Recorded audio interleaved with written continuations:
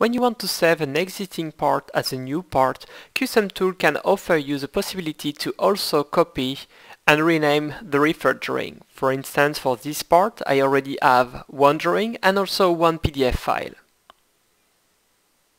For example, if I open the property pane and I'm going to generate a new sequence number for that part, then Custom Tool will automatically detect that the property used for file naming has been modified.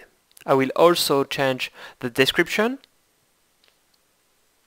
And now I'm going to click on the right color, so I can pick a new color, so the part is a little bit different. And now I'm going to save the part. So I click OK.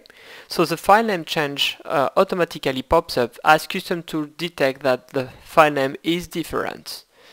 So now I have a new part, and Custom Tool also offers me to automatically copy and also update the referred drawing.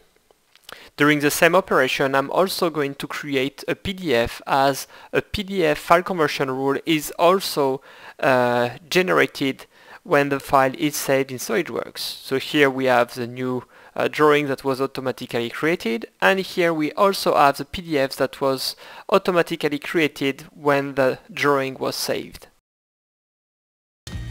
We are in the life-saving business. We kill your routines before they kill you.